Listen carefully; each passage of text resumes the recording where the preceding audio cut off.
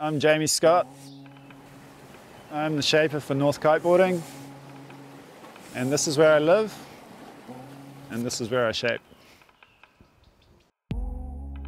I'd say the main inspiration would have been our location. When Karen and I moved here, everything became about using what we had on our doorstep for our fun and entertainment, and surfing and kite surfing obviously are perfect things to do here. As a family, we've dedicated our lives basically to our sports. Yeah, we live here so we can access the water and the wind and the beach as often as possible. I really wanted to be able to live and work where I played. I guess my strong point as a shaper is I'm still a surfer. I'm as dedicated to my surfing as I am to my shaping, so they kind of go together hand in hand. I push my surfing, I push my shaping. The better board I can make, the more fun I can have.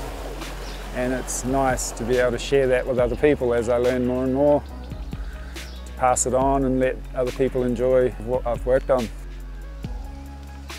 Yeah, so I left school and headed to Auckland, and my first job was making sails in a small loft, and I did a basic apprenticeship. A lot of the skills I learned making sails to do with the curves and aerodynamics now translate into what I do with surfboards and kite surfing boards. So I left the sail loft where I made yacht sails and set up a windsurfing sail loft. I'd picked up a lot of board building skills through working in a board factory as a sailmaker, so I just moved into the board building from there basically. At the time there was not much imported equipment, and it was quite frustrating, and it took a long time to get a custom board, and I just felt that I could improve and provide a product, and I had plenty of knowledge and hands-on experience. Obviously I was a passionate surfer, so everything I learned I was putting into what I made. Basically it started for me as an art, looking at an object and trying to recreate a similar object that looked nice was the start of my surfboard shaping.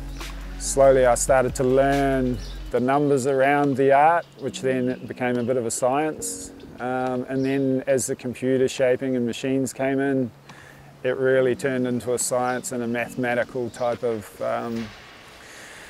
development. The art side of it got pushed aside, and the crunching numbers and chasing the millimeters here and there was what became important. So the computer was a really exciting development in surfboard shaping, and it got me out of the dusty shed a bit more. I think the fact that I snowboard and kite surf and skimboard and paddleboard, it gives me a really good overview of everything that's involved in feeling, or the feeling that you get from a board that you're standing on. The flex with snowboards and kiteboards compared to the rigidity of, say, a surfboard or a stand-up. Just cross-referencing everything basically has helped me, accumulate knowledge, which is helping to push what I do into the future.